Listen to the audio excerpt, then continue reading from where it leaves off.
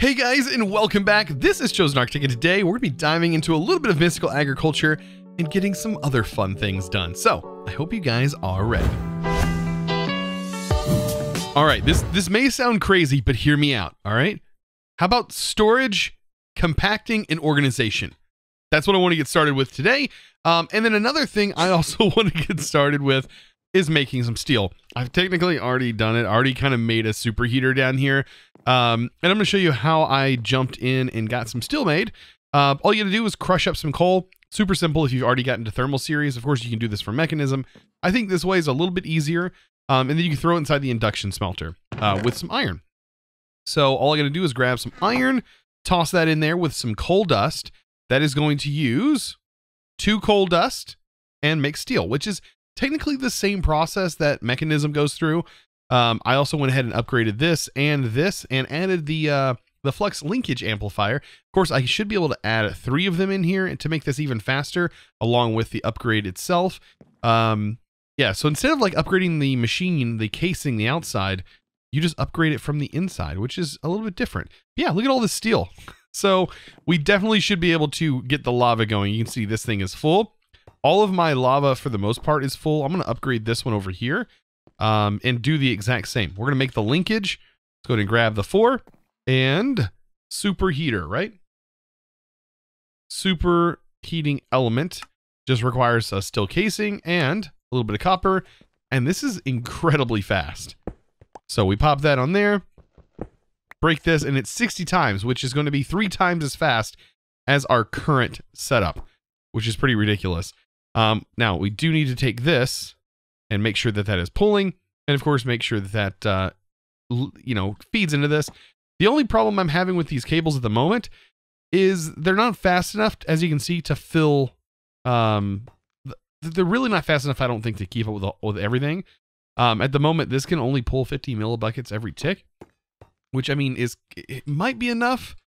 But I have noticed when this goes under strain, like when it has a lot of work going through it, or through all of my other stuff along with this, it can start to run out of lava. So this will be an upgrade that I maybe want to I don't know, move today and get it away from the top here.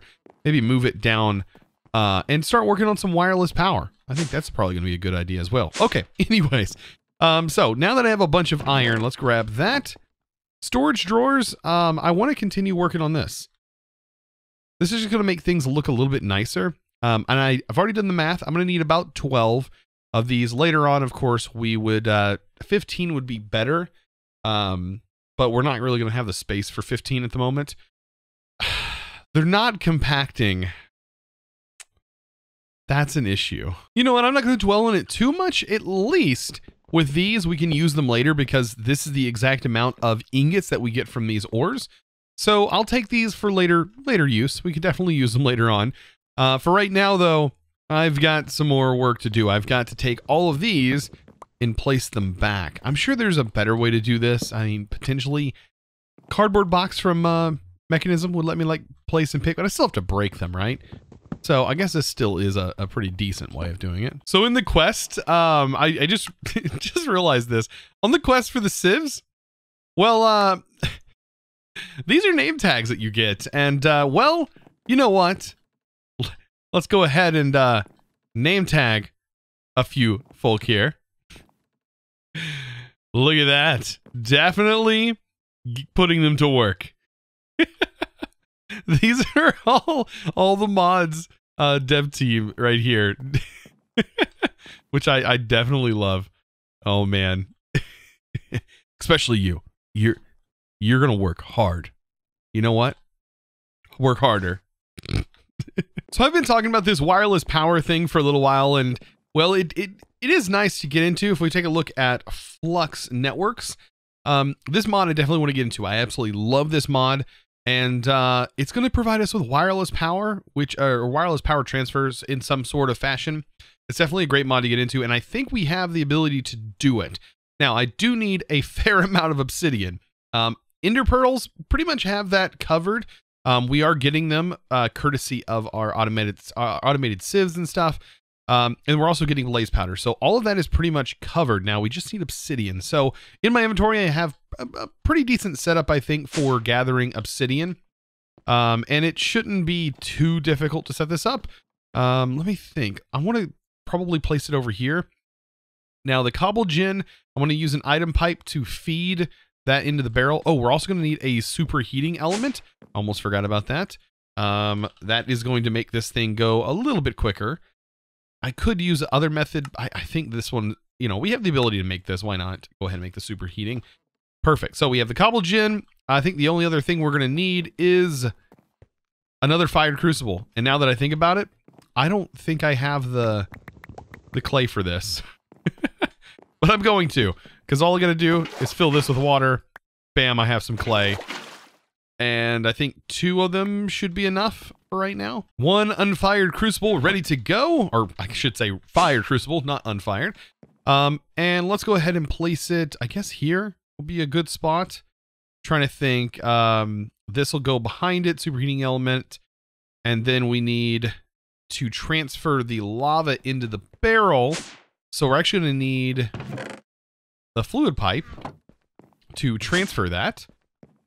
Shouldn't be too horribly difficult to set up. Let's get the superheating element. Let's figure out where we want this. Probably going to place that there. Perfect. We'll place the crucible on top. And then I wish this would pump to the item below, but it does not. It goes to the top. It exports from the top. So I should be able to set that up. Perfect. And now this right here needs to send lava into my stone barrel, which we left up top. There we go. And then we're going to need some slabs. They don't have to be fancy or anything. We could do glass, I guess. I'm just going to use slabs. That should work. Because we have to fill this with water, of course. So let's go ahead and get that placed there. Well, actually, they can go there. That'll be fine. Down here, I'm going to go ahead and place, you know what? I'm going to move this. The more I look at it, I'm like, yeah, probably not. I don't want to keep that there. Let's go ahead and get ourselves a drawer. I have one laying around. There we go. Keeping it all matched, right? I have a dark oak drawer. I'm going to need a hopper. Let's see. We'll place the hopper into the drawer. Like this. Trying to do this like off the top of my head, seeing how well this is going to work. We'll have the barrel on top. Now we need to get lava into this. What I'm probably going to do is remove this, scoot this back a little bit. Man, this takes a long time to break. Actually, probably going to just place it down here. That actually works even better. It's a little bit neater. There we go. Yeah, and then have the fluid pipe going here to here. Like that, filling that with lava. And then on top, we can get the nice little setup here for our water. And then, of course, we need to be able to get up here. And then I think I have a bucket of water. Yes, I do. Perfect. And we need to place that right there. Now that is going to create obsidian, and we have an obsidian factory. Just like that. So that should start to generate obsidian, so long as we have enough cobblestone to fill this. And it has enough in there to make enough lava. Oh, all the lava's going in here. That's right. Yeah, so we just leave this, and over time, it's going to start generating obsidian for us. So one thing, you know, now that we have some obsidian, we still have a problem, because if we take a look at the recipe for the Flux network, we need this stuff. And to do that, well, we need this, because we don't have any of this. And I'm saying this because this is a flux block. We don't have a flux block, so we need bedrock, right? We need bedrock. Bedrock. Yes, we have a piece of bedrock literally stuck in our base. Good thing we have this, though. Otherwise, we wouldn't be able to do this. So I think I need to break through here. And then I guess I can break this cable and I guess fill this with redstone. Like a bunch of redstone. Let's like do like, I want like 4 stacks. Do I have 4 stacks worth of redstone? I should have so much redstone. Wait a minute. Gotta have, oh yeah, there we go. There's all the redstone. Okay, so with all this redstone, we should be able to throw that on there, hopefully, and get this to fall on here. I'm going to try and do it this way. I'm going to see if I can't do this. I'm going to throw it all down there. 1, 2, 3, 4. Place the obsidian right here, and then right-click it. No? Did I just place obsidian in a really bad spot? Wait a minute. That should work. There's nothing like literally stopping that from working right now. All right, let's get some really easy blocks to break. Maybe I have to be like up near this in order for it to work. No? Like you don't right-click it? It does like... Oh, that scared me. You have to punch it. I guess I forgot. Oh my, why did that scare me so much? I have no idea. Oh man, but now that we have this, we don't have to do it that way anymore. Oh, it caught me off guard. What a jump scare. Oh my gosh, was not ready for that. So now that we have all of that, we can go ahead and combine our blaze powder together, get ourselves Eyes of Ender, and then start working on making these. So right off the bat, let's go ahead and make a flux block. We're going to use this for making more of this later on down the road. I need to store that in a good location. There we go. So we don't have to use the bedrock anymore. But we still need to get ourselves a flux plug. That is one thing we're going to need. We're also going to need some flux points and then maybe a flux controller. We don't really have anything in our inventory yet that can be controlled or powered, but it would be a good thing to have. I think for right now, main thing is going to be flux plug. That is how we're going to send and create our network. So you can see your flux block and flux plug. Hopefully we can make enough of these. There we go. So a little bit of crafting. We have ourselves a flux plug. And then to send power to things, well, we're going to need to do this. Make ourselves one of these. Do I have a block? I, of course, never made a block. Perfect. There we go. So there's our flux point, and then we have our flux plug. The plug is going to be really nice because we get pretty much, I guess, we can minimize this a little bit. We can get rid of all that cable that is running from the bottom, hopefully, and move it elsewhere. So let's see. Let's see about this, right? We have power that is flowing into the bottom here, right? And that's going to be our buffer for right now. Let's change the way that this is functioning, because right now we have the bottom as an input. Let's make the top an output, and let's see if we can't put this plug on here and go to create new network. And then I'll just call this my my main network. Later on, of course, you can do whatever you want with it. I'm going to make it orange because, of course, that's my favorite color. For you, if you're playing on a server, make sure you have it set to encrypted and maybe have a password on it, or set it to private so only your actual account can access it. For me, I want to set it to public because I will have this world download up for you guys, so you guys can hop on here and utilize this power if you want to. I will have that on the Patreon every 10 episodes, so be sure to check that out. If you guys are a Patreon, you can get that at any tier, by the way. Let's go ahead and create that, and then we select it. Now we definitely have to select it. Now right here, some people you might have an issue with this, but by default, it is limited right here. This is the transfer limit that is currently set, 800,000 RF per tick. In some cases, of course, you may go over that. So if you want to disable this limit, you can, of course, disable it here, or you can click here to change it if you want to extend it or whatever. Make it smaller. It's really useful for making it a smaller. And then you also have priorities for how power is sent and pulled and things like that, which is really useful. So we have that there. Can we do this, though? This is what I don't know, because I was having problems with the power before. Can I remove it from down here? Like completely disconnect? Technically, we don't need this down here anymore. Ooh, let's turn that back on so I'm not losing so many. There we go. Like flows right in my hand. All right. Can I hook just into the back here and have this now the main point, main access point? I think it looks funny right now, but if I do this, that should technically be pulling, but it's not. Interesting. Here's where I'm going to be switching cables.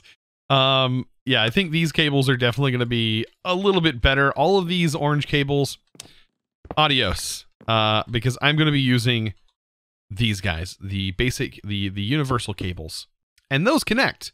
You can see there, they actually connect. I don't know why the other ones are just not connecting. They seem to be having some sort of issue. But hey, these work. These are the ones for mechanism, but these are kind of tried and true, right? I've never really had issues with these particular cables. Plus, they do hold a buffer, and they do have a nice little buffer to them. I'm also going to need to get power to these guys as well. So currently, I'm working on a little bit of an extension. This is going to be where I plan on farming a few things. And I needed this extension. I think I'm going to kind of extend off on I guess we'll extend off here and here.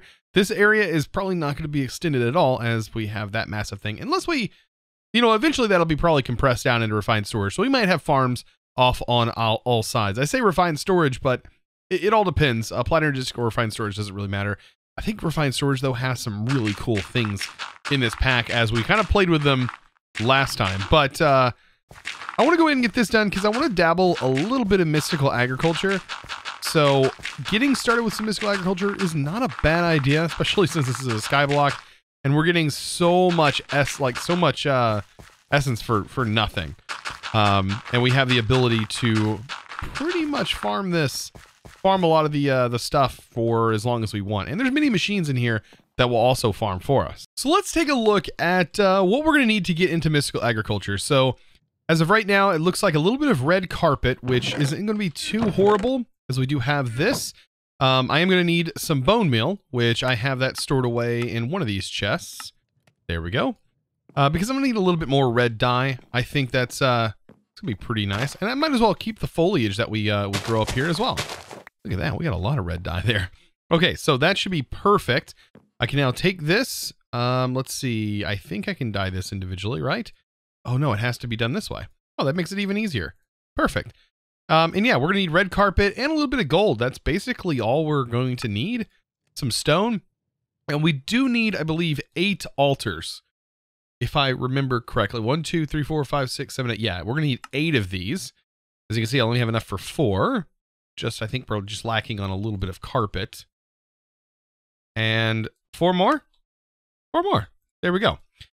So this is we're also gonna need some redstone as well. Just a little bit of redstone. How about a button? That tends to get the job done for this. Surprisingly enough, a button or a lever will work, but we do need a way to activate this. And you also see I have the pedestal mod up here. Shh, I'm not into that yet. We'll get into that here in a second. What I want to make though is a dirt seed. The dirt seed is gonna be 4 dirt. We're gonna have inferium essence, and we're also need a prosperity seed. Which comes from all of our prosperity shards. And we have all of this available. So go ahead and make the prosperity seed, and I have my inferium essence down here. The only other thing I need is the dirt. There we go. We have some dirt. Dirt is kind of a pain to farm. As you can see, I accidentally turned this into the wrong thing. It's because I was farming a lot of dirt, and I just basically placed down a bunch of barrels and just farmed a tree right here for like 10 to 20 minutes, like just to get enough dirt to fill this area in. And look, oh, we have our first creeper. Yes, please. What if there was like a crazy mod in here that made creepers incredibly awful? Oh God. And I would have made the worst mistake by running up to it. All right, let's get the final blow. Wow, and we got a catalyzing gland from that. I mean, honestly, I should probably make a mob farm. I totally forgot that catalyzing glands are so powerful. These things are great because you can get gas tiers from them. They produce, I mean, all of the stuff from Reliquary. Why do I not have a mob farm yet? What is wrong with me? Anyways, enough with that. Let's go ahead and set this up. It's not too crazy to do. We're going to place this down, and it even shows us where to place the pedestals. So it can't beat that. It's really, really nice that this does this. Because otherwise it'd be kind of confusing. I think the only confusing part though about this mod is not specifically telling you somewhere. Well, I would say specifically telling you, but it does say right here, activate with redstone.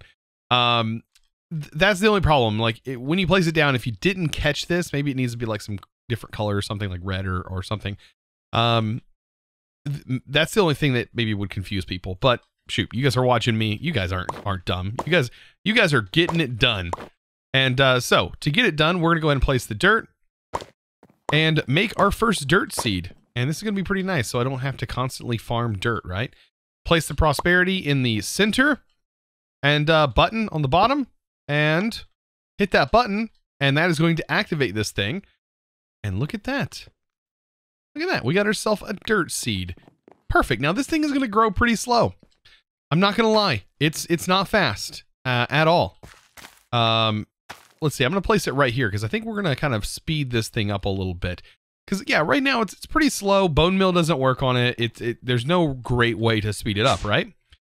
Well, the pedestals mod is actually kind of nice when it comes to that. Right here is a fertilizer upgrade. And this bad boy is, from what I've seen, is pretty sick with what it can do. And it's not expensive to make at all, right? We just need a pedestal, bam, and we throw that upgrade on it. And it even like speeds up, I believe, things that are in the little botany pots.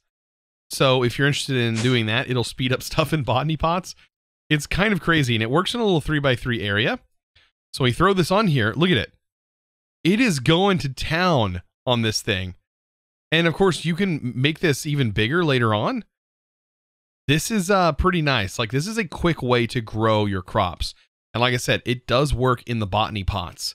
So these seeds are going to be growing pretty quick once we get a few things set up here. And look at that.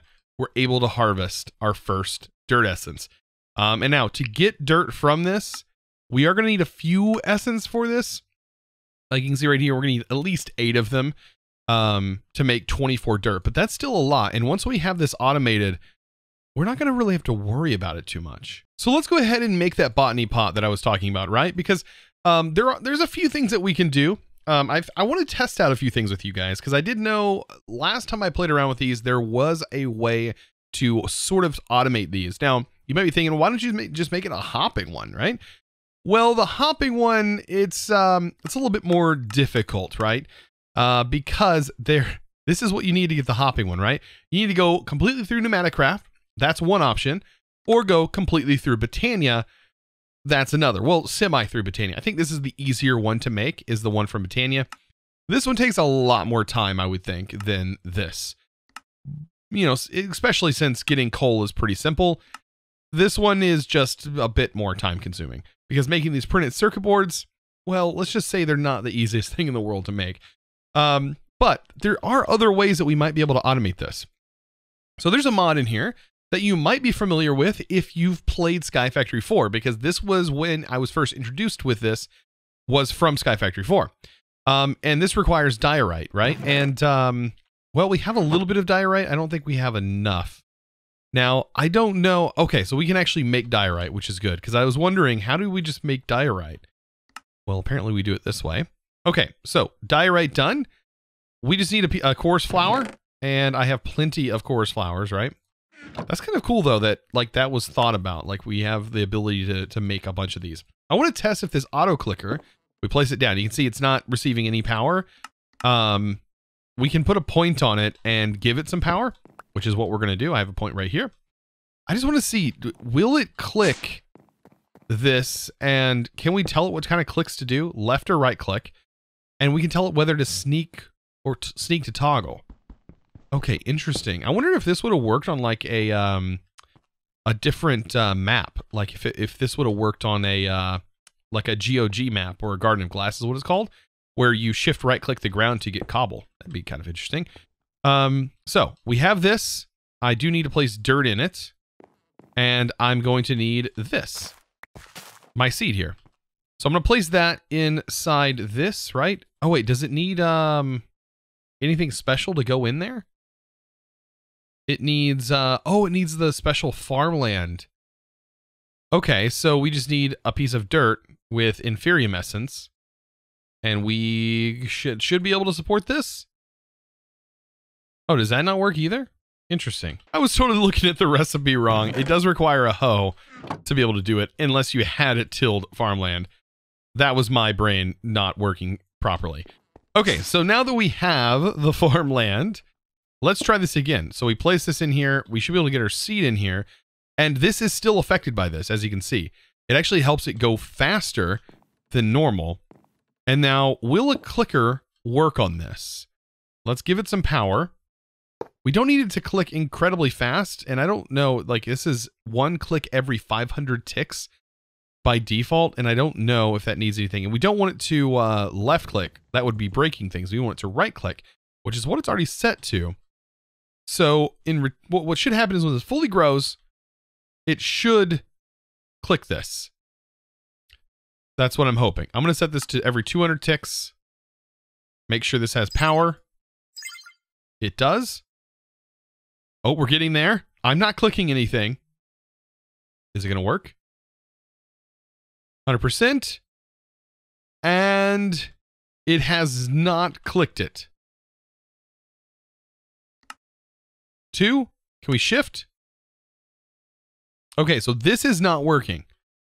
Now, what I wonder, because last time I tested this worked. So the cyclic has a user. And I believe that this worked. Okay, so I put it on top and it worked. Okay, so if you have it on top of it, it will work. So that is a plus. After doing some testing, I didn't want to give up.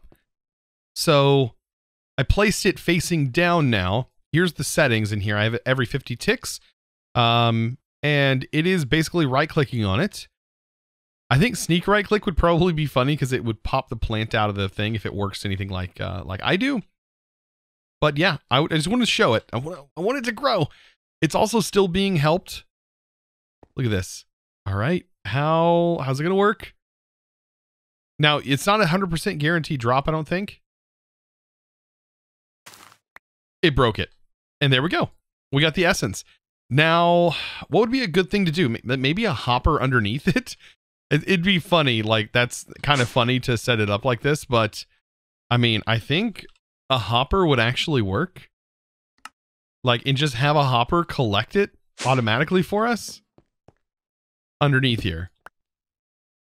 Like, if the item lands on the top, it should hopper automatically without our magnet. Well, our magnet's going to interfere, but it should technically, like, break it and then, you know, go in the hopper. All right, there it goes.